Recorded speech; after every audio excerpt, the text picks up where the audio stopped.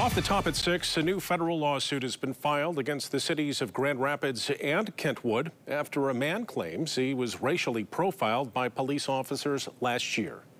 News 8's Demetrius Sanders spoke with the attorney representing the plaintiff and joins us now in studio with more. Demetrius. Well, the plaintiff in this case, Jonathan Gafford, says he was visiting Grand Rapids from Texas on a business trip when he was handcuffed, placed in the back of a police car, and had guns pointed at him. His attorney says they believe race played a large role in the incident. He's not done anything wrong. He's not done anything but driving while black.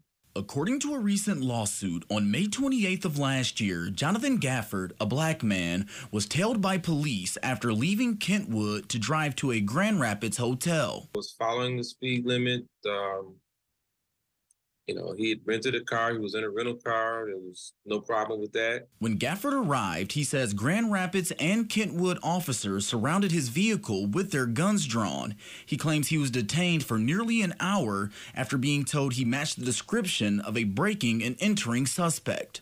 You would think that they were looking for a capital murder or, a mass murder, someone who's done something very serious. Gafford was eventually released, but his attorney says the situation should have never gotten that far. You don't have to have him handcuffed at gunpoint to get this information. That's the tragedy here. Investigation should have happened beforehand, not after the fact. He says Gafford continues to be scarred by the incident. Mr. Gafford still today suffers from night sweats. Still today suffers from anxiety when he sees a police officer. Charges in the complaint include civil rights violations and false arrest.